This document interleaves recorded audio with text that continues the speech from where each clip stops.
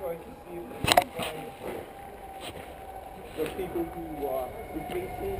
People who are what? Who are graffitiing on the wall. These walls here? Yeah, yeah. Oh yeah. And I just wondered, have you ever seen anyone? No, no, I'm not from round here. Okay. I've just found myself in Birmingham, thought I'd have a walk along the canal. Okay, cool. Yeah. Have you?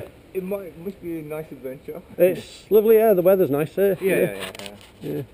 No, it's just that's not fresh, that is it? That looks like it's been there a while, doesn't it? Well, that's been there a while, but that one over there has the one at the top there, yeah. Yeah, recently fresh. Yeah. Oh, right. Do you are you up and down here often? Then are you looking for them?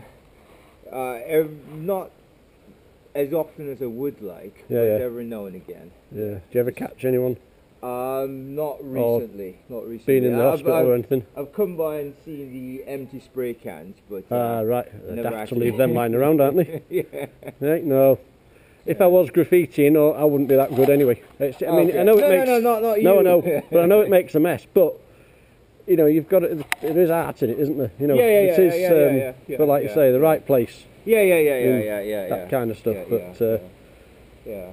Like you said, it's the right place. Exactly. Yeah. But I mean, there's a talent. You know, there's an art to it, isn't there? You know. There is a bit of talent. Yeah. As you said. But we just need it in the right place, and unfortunately we find that where the graffitiing appears, there is a little spike in some crimes. Oh really? So we're trying to see if it's just the mates, or them themselves who are doing it as a bit of pastime. Do you get much crime down? I mean, I'm not from down here. I'm not from round here at all. You get much crime down here, do you? No.